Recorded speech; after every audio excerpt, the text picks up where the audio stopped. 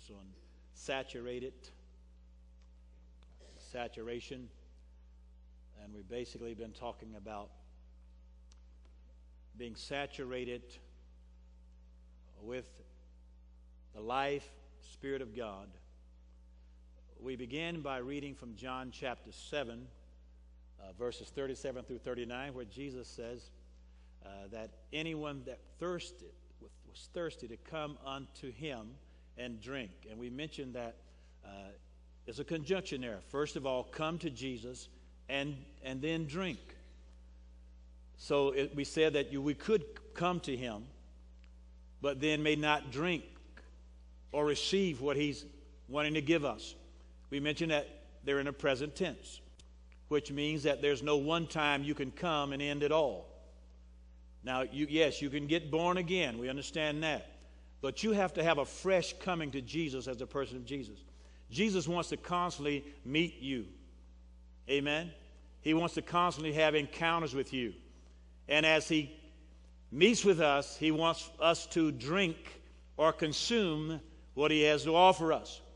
Now, as you go on in John 37 through 39, it says that this he spoke about the Spirit, the Holy Spirit, who had not yet been given because Jesus had not yet been glorified. In other words, the Holy Spirit had not been given in a dimension that he was given in Acts chapter 2, and we'll eventually get there, because Jesus had not yet been glorified or exalted. So after Jesus was glorified or exalted after the resurrection, he was exalted, meaning that the disciples, the early apostles, saw him in a cloud. He departed, and he says, the way you saw him depart, he will come again.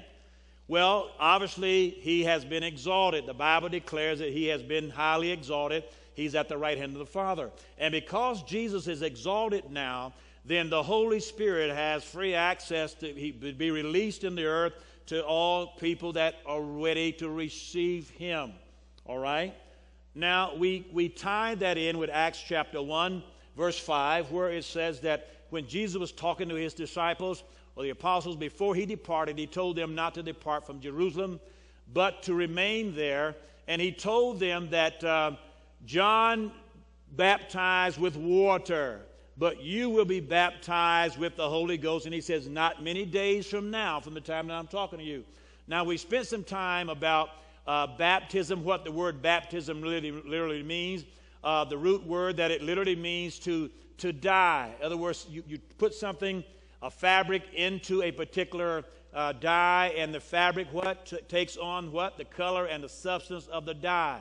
So when the Bible talks about being baptized in the Holy Spirit or with the Holy Spirit, it is talking about not you changing the Holy Spirit, but something that's happening to you whereby you are changed. So when you are baptized into, remember last week, we said when you're baptized into, it also means the word baptism from word bapto or baptizo also means a cleansing, a drowning.